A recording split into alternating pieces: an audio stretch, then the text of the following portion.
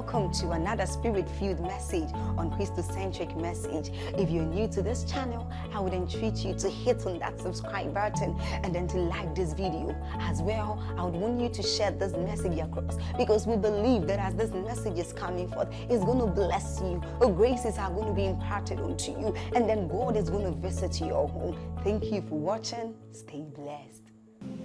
Hallelujah. Conferences like this, I would always observe, they are feasts of light. So here's how it works. Since light is the conveyor, revelations create transitions in the spirit. Every time you access light, it stops you from remaining at that level. It is a vehicle that translates you to higher levels and dimensions in the spirit. Are we learning now? And so conferences like this give us an opportunity to receive different dimensions of light that build us, equip us, so that with accuracy and precision we can press towards our kingdom adventure. Conferences like this close the gaps in our spiritual understanding so that there is no haziness. The Bible says he that strives for mastery is not crowned until he strives lawfully. Hallelujah. Let your light come, O God, and grant us access in Jesus' name. Please be seated. I have 5 revelations that the Lord placed in my heart to bring to us. I brought 4 yesterday, and this morning will be for the final one. But let me do a very quick recap. Yesterday I taught on the river of life, and there are 4 important things I said yesterday that is important I remind us. Number 1, that there are 3 gifts that everyone receives at the point of salvation. That when you encounter Jesus Christ at the new birth experience, there are 3 gifts. Number 1 is called the forgiveness of sin. Do not forget this. Number 2, the gift of righteousness. And then number 3, abundant life, or Zoe as we call it. You must be conscious of these 3-fold blessings: the forgiveness of sins, the gift of righteousness, and abundant life.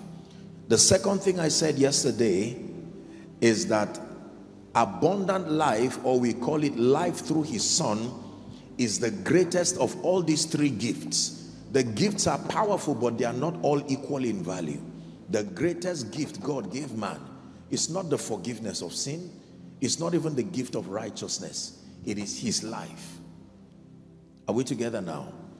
And I define for you that life here, according to John 10:10, is not just the ability to exist without dying. It is not just about being alive. I told you that life here is the summation of every component that upgrades a man to the God class. You still remember? So when the Bible talks about life, you have to understand Bible mentality in describing life. He's not just talking about biological life. He's not just talking about a life better than what we have. It is a quality of life. In fact, John puts it as eternal life, and it's translated in English eternal life, but it's not an accurate translation, because the suggestion eternal just means forever living. It is not a quality unique to believers. All men have eternal life, because beyond this life we still exist, whether with God or in eternal damnation. So the concept of cessation of living does not exist. It is only to be absent in the body. But non-existence is not a concept that exists. Are we together now? Everything is alive. It's just in another phase and another dimension. So when we preach, we ask people, where do you want to spend eternity? The question is location, not possibility. Whether you are Lazarus or you are the rich man, you will be somewhere and you will be alive there. So the life God gave us is not necessarily eternal. That's not it's a quality of life, not just the longevity of it. Are we learning now? It's a quality of life, imputing in you every component that is in the Christ that upgrades you to the God class. And I did tell us yesterday that the striking difference between humans and animals is not necessarily their body frame, because there are animals that are infinitely bigger than humans. It's not even their speed. It is the quality of life. That means when Satan comes to attack an individual, what he's looking for is attacking every component in your life that makes you become an expression of God in experience. Hallelujah. It's very important that we understand this. Fellowship with God, we said, for instance, wisdom, intelligence, abundance, power, health, and vitality. These are all the components that summed together is called life. Hallelujah. The fourth thing, or the third thing I told us yesterday, is that the Holy Spirit is both the conveyor and the administrator of the life of God. It's important we understand this. The Holy Spirit is the conveyor. That means when you receive the life of God at the new birth experience, I know we generally say Jesus has come to your heart, and you are right, but theologically speaking, the personality that comes to represent the life of Jesus in honor to that prayer is the Holy Spirit. Jesus is at the right hand of the Father as a person. Are we together? The Holy Spirit answers to his name. He honors that prayer by coming. He's a representation of the life of God. So I'm saying that he is both the conveyor and the administrator of the life of God in man. Romans 8 and verse 2 calls him the Spirit of life. It was at that point yesterday that we introduced this name of the Holy Spirit as the Spirit of life.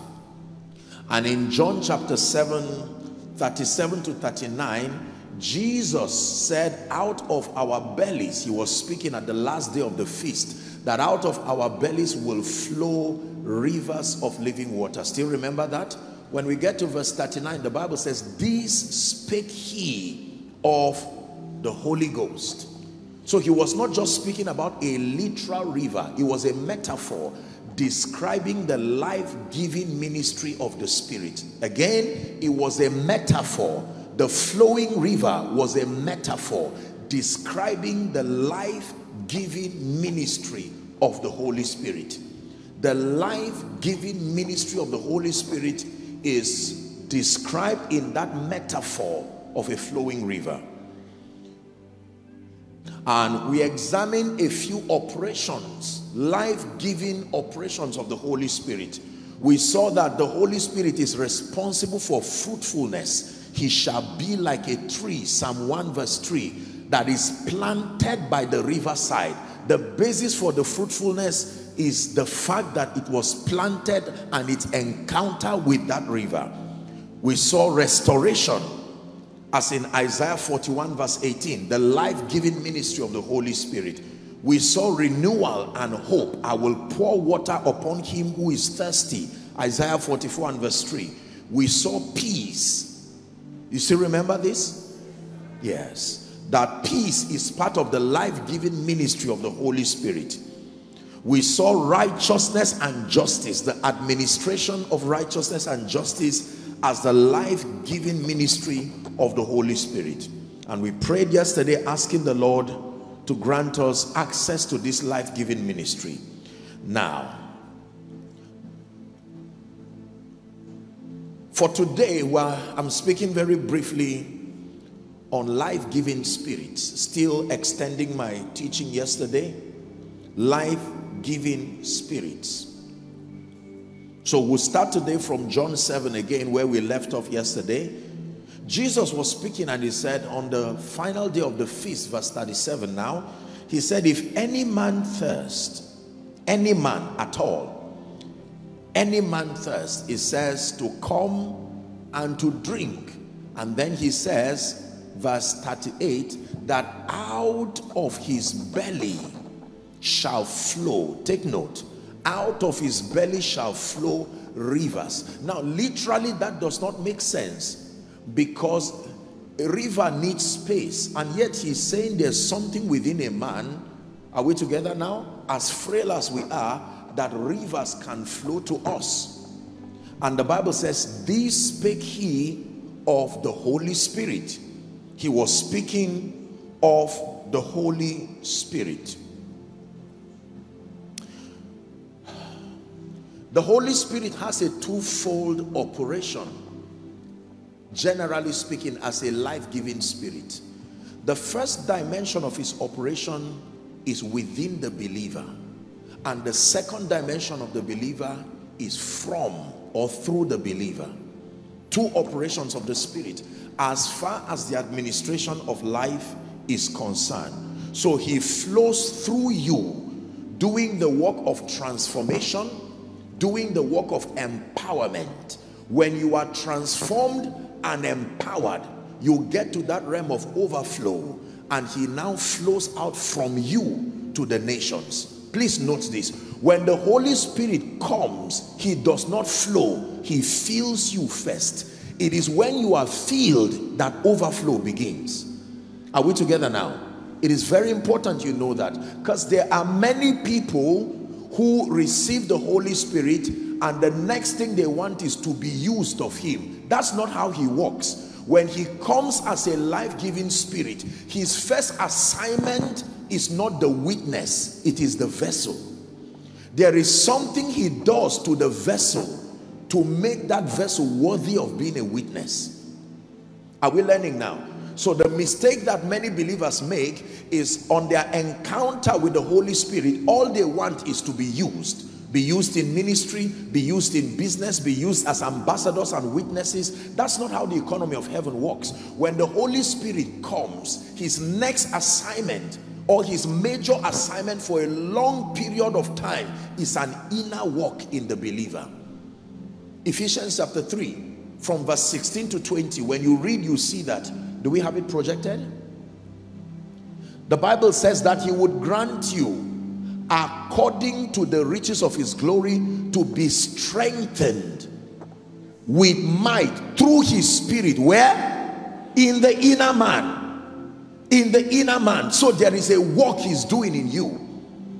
He comes to your life, and for a very long time you would not see any fruit happening in terms of your witness, because there is, his assignment is building the vessel. Now let me tell you the truth. To the degree to which you allow him build you, that is the degree to which the river will flow efficiently. The flow of the river is interrupted by the quality of the vessel that hosts that river. So when it looks as if the river is not flowing effectively to the nations, it is not that the potential of the river has been subdued. It is that the channel has not been well prepared and equipped. Are we together? In desiring the river to flow, our focus should not be the river. Our focus should be the channel. I came in yesterday and there was a lot of rain in Lagos. The problem is not the water. The water is an advantage. The reason why it seemed to punish a lot of people, with all due respect, is that something is wrong with the channel system. Am I right on that? That means if you cannot stop the rain from coming. It was designed to come. It will come in its capacity. Your farm is praying for it, but your roads hate it. The reason is not because the water is bad. Are we learning now? So the business of this flowing river, this let it flow concept, is a command, but the focus is not the water, the river, the spirit. He has been ever efficient. He is God. The major problem interrupting the flowing of the river is the quality of the vessel. We do not allow him to do that inner work, the work of transformation. So the Bible says, in a great house there are various kinds of vessels. They are called vessels, but their capacities and the quality of their delivery is not the same. There are vessels of clay, of wood, of silver and gold. Here's what the Bible says: some vessels, by their alignment, they are unto honor, and some vessels are unto dishonor. It says, if a man will purge himself, that man will become a vessel unto honor, meet for the master's use. Hallelujah. The work of transformation. When the Holy Spirit comes into the life of a man, a believer, that work of transformation. What is transformation? I will tell you. Transformation is the name given to the process that makes you become like Christ in experience. It is the name given to the process. It's a journey with the Holy Spirit through his word, cleansing, renewing, purifying you until you become an expression of the Christ in reality. Perhaps I should say this. Please lend me your attention for 1 minute. At the point you receive eternal life, what part of you is saved? Because it is not all of you. Man is tripartite by design. It's important for you to know the initial part of you that is affected by that salvation. The imputation of eternal life is an entirely spirit affair. Are we together? Your mind is still as unfruitful as you were before you came to the altar. So when the Holy Spirit comes, his next assignment is to filter that life through the gates of your mind, because your mind will become a useful tool in partnership with your spirit for being a witness. Now, most believers do not allow that ministry continue, because our theology of receiving the Holy Spirit is that once you can pray in tongues, we believe you are done. No, that is supposed to be it's like the ability to pray in tongues is like a sound check to be sure you are okay for the work to start. You know how you do a sound check on a mic? It doesn't mean the program is finished. You are doing a sound check to make sure that everything is working well. So your praying in the spirit is like a spiritual sound check. All right, now you have received all the tools for your transformation. I can tell you the difference between any two believers in terms of their capacity in the spirit and the quality of delivery, taking advantage of the investment of the spirit, is not necessarily the election of grace. It's not necessarily the will of God, for the same Lord is rich unto all. It is the degree to which they have allowed these inner workings of the spirit. As that river walks within you, building character, working upon your mind, helping you in experience to access the mind of Christ, because your mind is a gateway. The possibilities in the spirit flow through your mind, and to the degree to which your mind is scripture compliant, the degree to which your mind is healthy, here's what the Bible says. It says, let this mind be in you, which was also in Christ Jesus. The major part of the believer's journey is not manifestation, it's transformation. The quality of your manifestation depends on the excellency of your transformation. Let me say that again. The quality, the efficiency of your manifestation, the efficiency of your witness is predicated upon the quality of your transformation.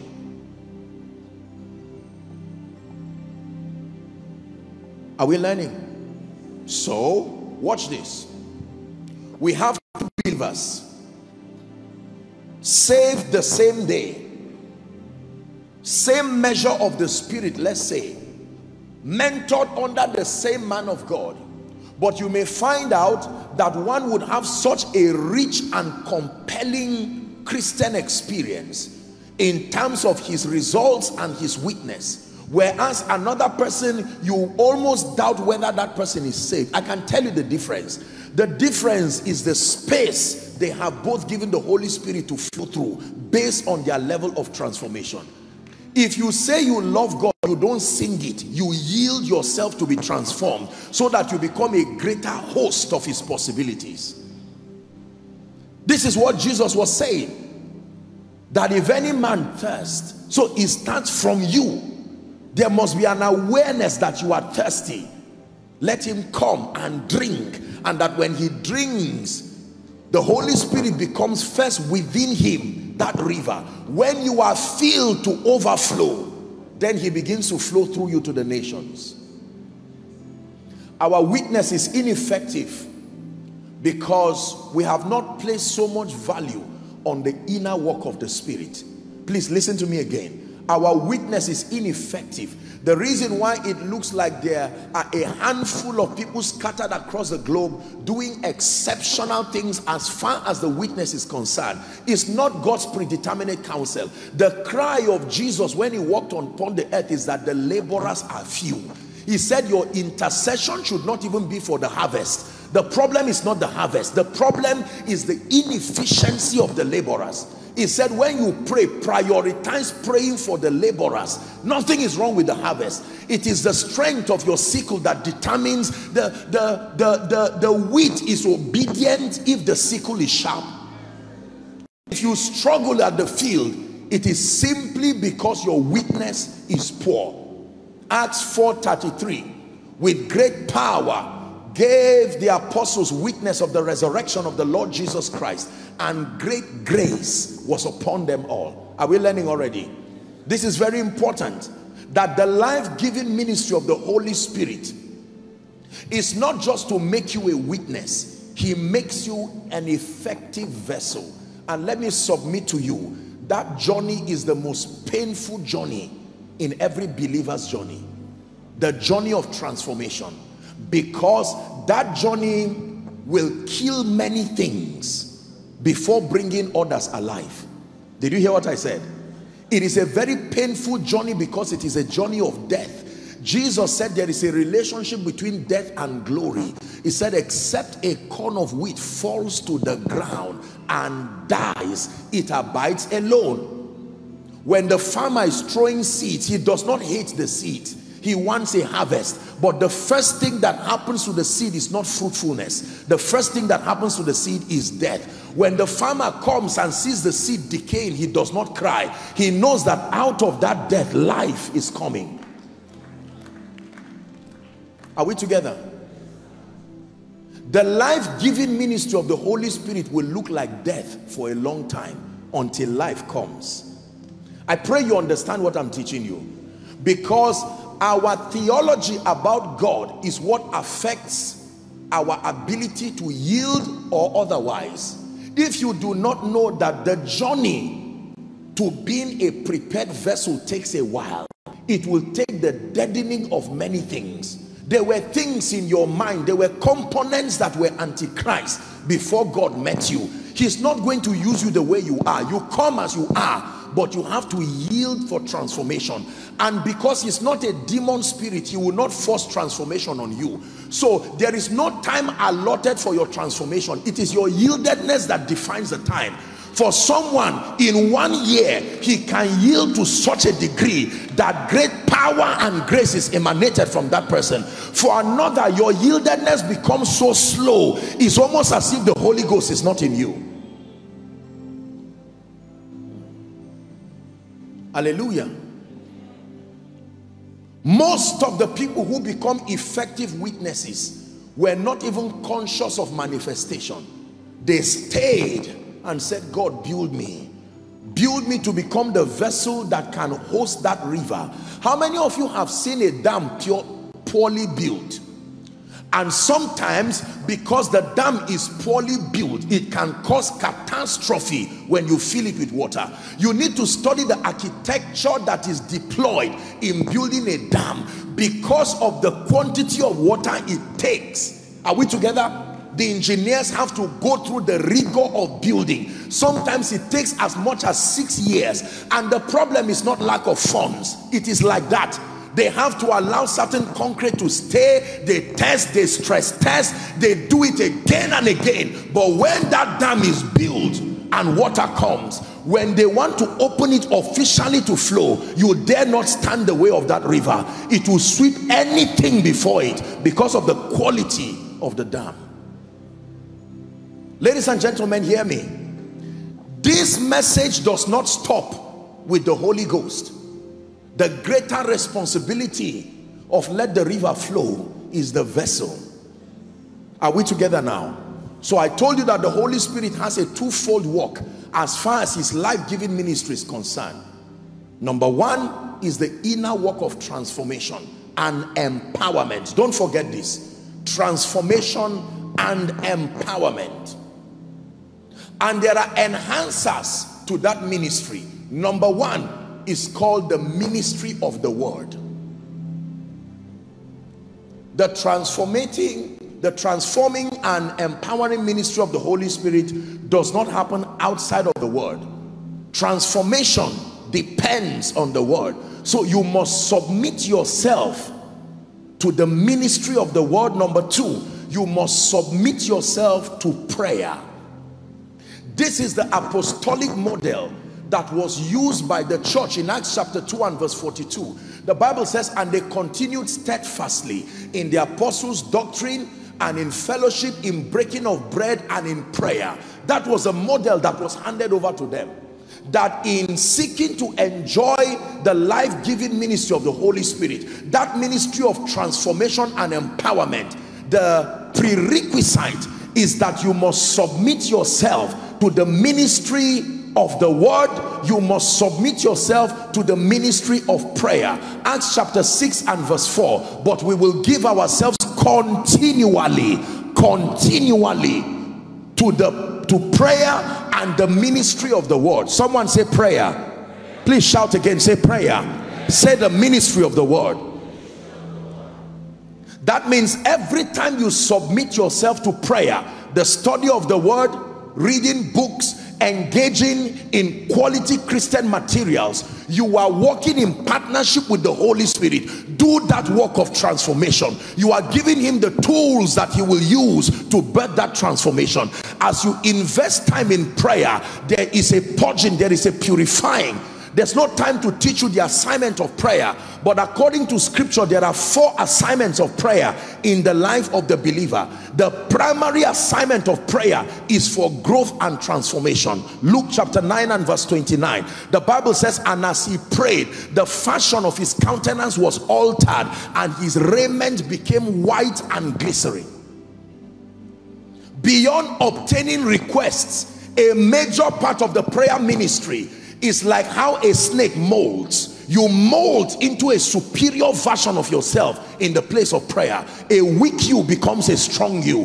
A fearful you becomes a courageous you. Man can mold into another kind of version in the place of prayer. Are we learning now? Transformation by the word. Acts chapter 20 and verse 32. And now, brethren, I commend you to God and to the word of his grace, the Bible says, which is able to build you up and then to give you an inheritance among them that are sanctified. Among them that are sanctified. To build you up and give you an inheritance. That means among them that are sanctified, not everybody is built and not everybody has access to this inheritance. But among them who are sanctified, it is those who receive the word. They are built and they receive an inheritance. The ministry of prayer and of the word. Listen to me. The ministry of prayer and the word is not limited to preachers. So many people have this narrative that until you discover that you're suddenly called into an apostolic or prophetic or pastoral ministry, then you carry it as a necessary luggage to be serious with the word of God and to be serious with the ministry of prayer. It was never so. It was the model. That is how people become great in the spirit. Are we together now? It's a non-negotiable condition that any believer who does not choose as an act of your will to submit to the ministry of the word and to submit to prayer, you have incapacitated the life-giving ministry of the Holy Spirit. So he can be in you, but can be as inert as anything. You cannot see the potential. These are the kinds of people that you doubt whether they are saved. Powerlessness is present. Lack of wisdom is present. No transformation. The only thing is that you saw them when they were confessing Jesus. That's the only reason why you still believe they are saved.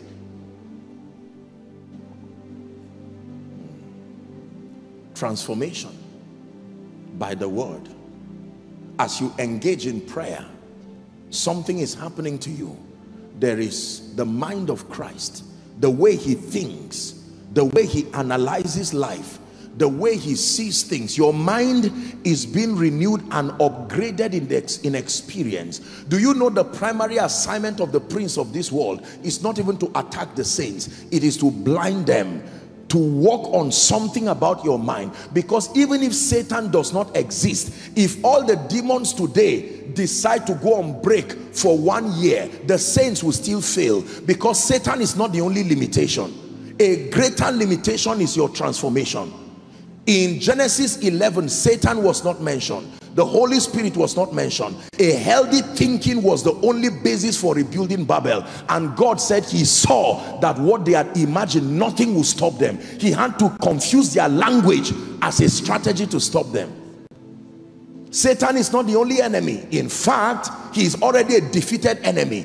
You cast him away, but you don't cast, listen, when it has to do with eroding ignorance, you will have to submit yourself methodically to scripture.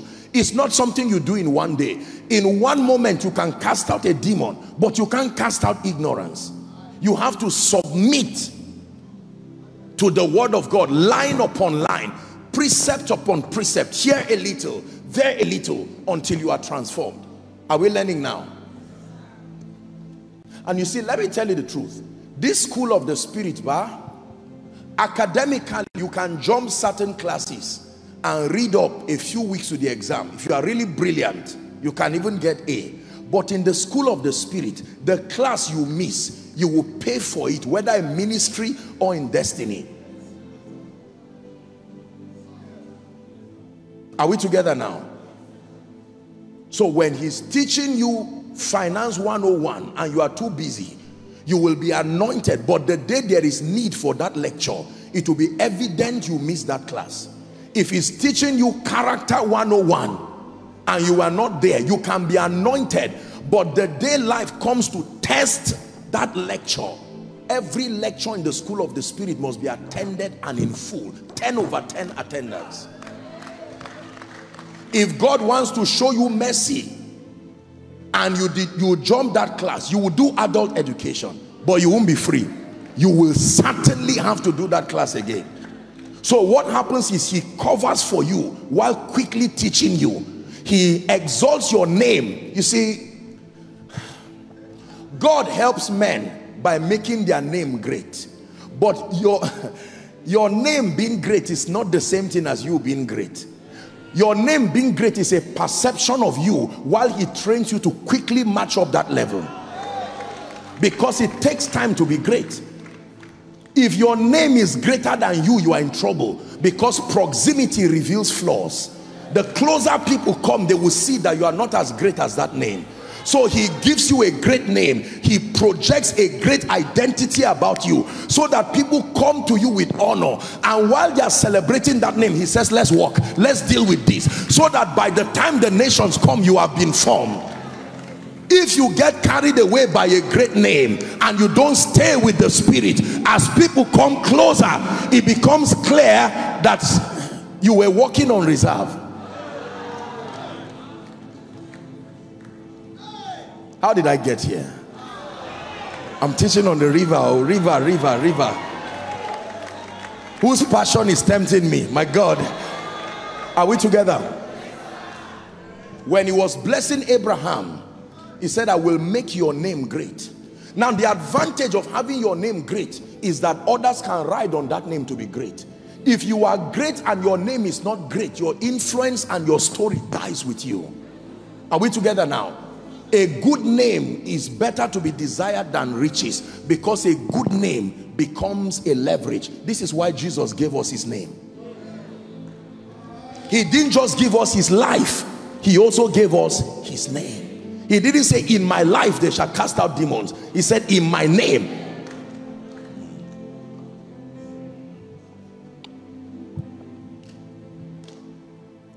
I know the lion, I know the lamb, I know the lion, I know the lamb, I believe in the lion, I believe in the lamb, I believe in the lion.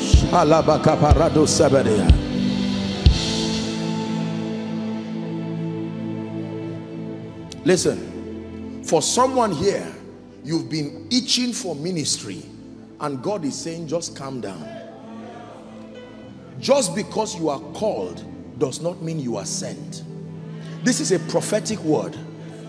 When God calls you, he calls you to himself. Then he sends you to the nations. I don't doubt your call, but have you been sent? The Bible says he called them that they should be with him, then that he might send them. Because in being with him, the maker makes you. It's not only the heavens and the earth that he makes. He will furnish you. Saul becomes Paul. Abraham becomes Abraham. Sarai becomes Sarah. Are we together now? That making, he will purge your appetites. He will purge your desires. He will plant in you something you were not born with. And by the time he's done, occasionally in that training, he will allow you to go for industrial practice. So in the midst of that training, you will go for a meeting somewhere. You will see power like you have never seen. Then he says, return to class. It was just to show you, to encourage you. But many people immediately sign off their graduation after that first program. And the deception is that people don't know whether you are being trained or not. Once they see you, they say, come again. It is left for you to love your destiny enough to say, I'm only on industrial training. Let me go back. Because there is a kind of river I want to flow.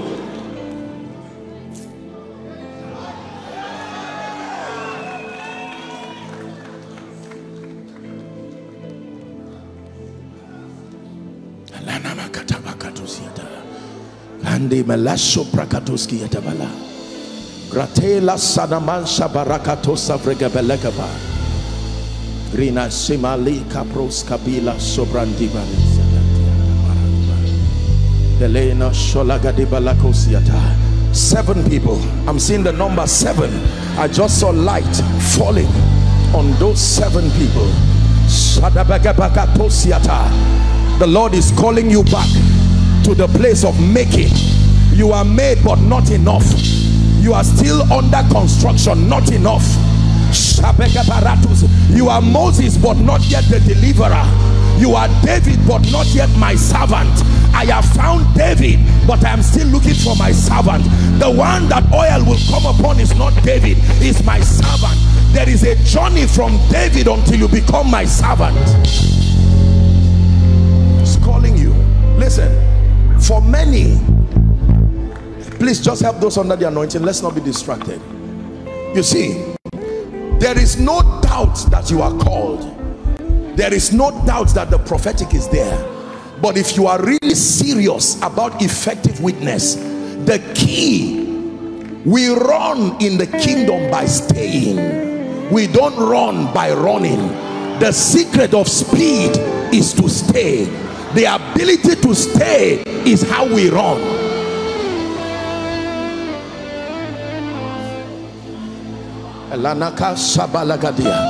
Why is God turning this meeting to a pastor's conference this morning? The capacity you have within the spirit is a degree to which a demand will be placed upon you. Hear me, listen. The Bible says if you turn aside in the day of battle, your strength is small. Why did Israel turn aside in the day of battle? Their strength was small.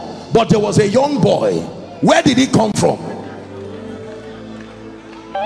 The secret of David is where he came from, not his family place, his place of training. Saul, don't belittle my size. In the wilderness a lion came. There was no social media to announce it, but I tore it. I tore the bear. I know what to do. I didn't tear it by strength, I tore it by covenant. That is the basis of my defeating Goliath. And Goliath said, am I a dog that you come to me? He said, you come to me with your bows and your spears, but I come to you by a covenant. I was trained, I was furnished, forged from the furnace of affliction. I have capacity to bring you down, that I will draw you down by the sling, and I will use your own sword to cut off your head. Hallelujah. It is true that he called you into the healing ministry, but please make sure you stay before you start calling the sick to come out, because there is no mercy for unfaithful servants. He gave one 5 talents 2 talent, 1 talent. He gave them enough time to go and learn about investment. The one with 1 talent would have learned from the guy with 5. But anger and resentment made him to leave it there. And one time he came demanding stewardship. You are called to the healing ministry. Don't produce any poster yet. Stay till he works on you. Let a grace come from heaven upon your life, that the day you call the sick with 1 manifestation of his power, you will ride like the river. The river rides with ease. It clears everything before him. The challenge with many believers is that our callings and our election is certain, but we have not given diligence to make our callings and our election sure. So there are many people wanting to do big things for God, but the capacity is small. You become a casualty on the journey to yourself and to all those who trust you.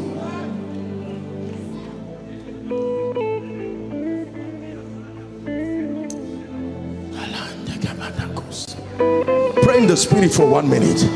No distraction. Go ahead.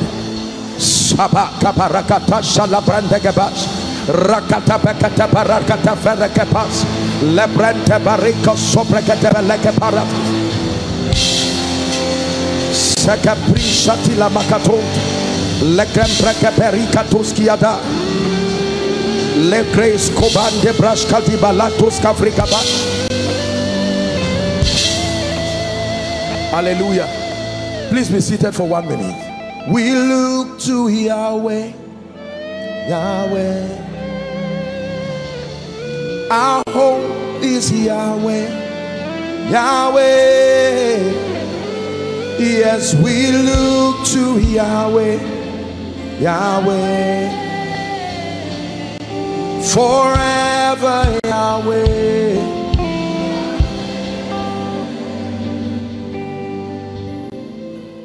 Hello, beloved in Christ. We hope this message was a blessing to you. I would want you to do something for us.